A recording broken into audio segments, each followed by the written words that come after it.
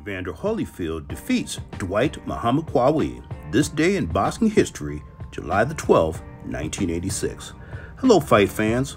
Coach Nathan back at you again from NS Champ 7 Part Boxing Series at nschamp7.com. And first off, if you enjoyed this video, please click that like and notification button and share and subscribe to nschamp7.com.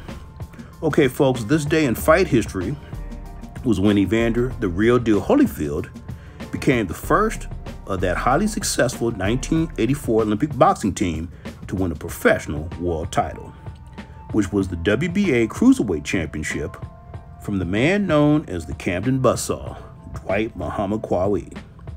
Now at that time, he was 26 wins, 2 defeats, 1 draw, with 15 by way of knockout.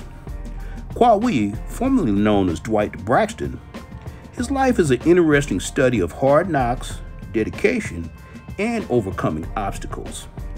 He got into a life of crime as a youth and ended up spending 5 years in prison at the Rockaway State Penitentiary in New Jersey. And that's where he learned how to box. He had no amateur fights and turned pro at the age of 25 as a 5'6" light heavyweight.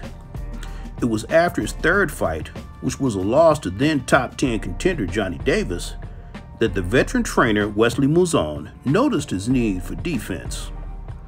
And he went to work on making Dwight a more slicker and harder to hit fighter by teaching him how to bob and weave, slip punches, and shoulder rolls, which is commonly known today as the Philly shell. In fact, they trained out of Philadelphia, Pennsylvania at Smoking Joe Frazier's gym.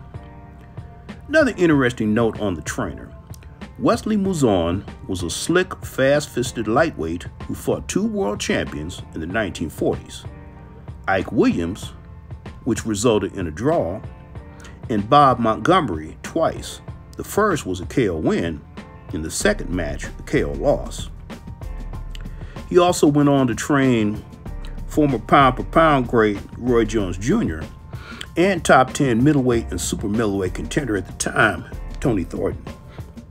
Now, coming into the Holyfield match, Qawi was a former world light heavyweight champion who had recently lost a unification match to Michael Spinks.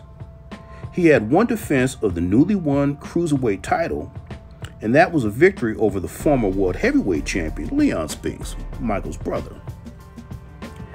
Evander came into the fight as a highly decorated amateur, having won the 1983 Pan American Games, the 1984 National Golden Gloves, and he was an Olympic bronze medalist. He was ranked number 1 by the WBA despite having only 11 pro fights. And I'm sure a lot of that had to do with his manager and promoter Lou Duva and his trainer Georgie Benton. He did have a 7-inch height and reach advantage, and he was 10 years younger at 23 years old compared to Qawi, who was 33 years old. The match was billed as the Pandemonium, and it was on Holyfield's home turf at the Omni Arena in Atlanta, Georgia. And as it turned out, it was an exciting, grueling, hard-fought, back-and-forth match that went the full 15 rounds. And to this day, Holyfield states that that was the toughest test he ever had as a professional fighter. And it was one of the last title fights to go 15 rounds.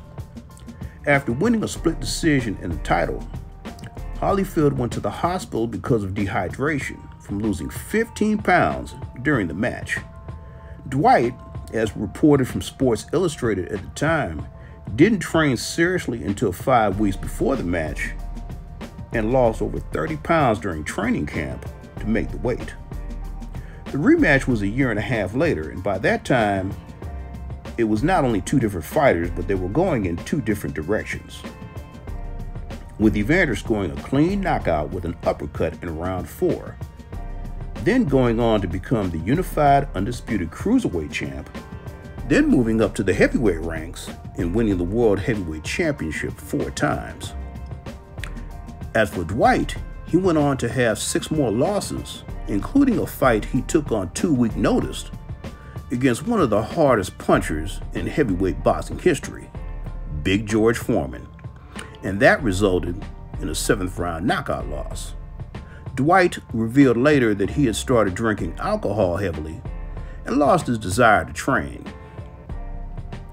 But as of today, Qawi, who was 71 years old, is clean and sober, and he helps others who had the same struggles that he had at the Lighthouse Drug and Rehab Center in Mays Landing, New Jersey. And he was inducted into the International Boxing Hall of Fame in 2004. Evander was inducted into the International Sports Hall of Fame in 2015. Now, it has been widely reported of Holyfield's financial and bankruptcy problems, of how he lost just about all of his estimated $230 million in ring earnings. But as of now, he appears somewhat back on track financially, as he has a reported net worth of $1.2 million. Now, that's through personal appearances, ad revenue, and he's a paid advisor to heavyweight prospect China's own July Big Bang Zhang, which shows he's not completely broke. Now, on a personal note, it's good to see these ex-pro boxing champs have at least a decent sustaining lifestyle outside the ring after watching them giving so much of their life, their blood, sweat, and tears inside the ring. So that's my take on this one, folks, as we look back on another exciting world title fight, this day in boxing history, July the 12th, 1986. But don't forget, for elite boxing instruction, elite boxing analysis, and elite boxing philosophy, click that like and notification button and subscribe to NS Champ 7 Part Boxing Series at nschamp7.com. And as always, I'll be seeing you the next main event.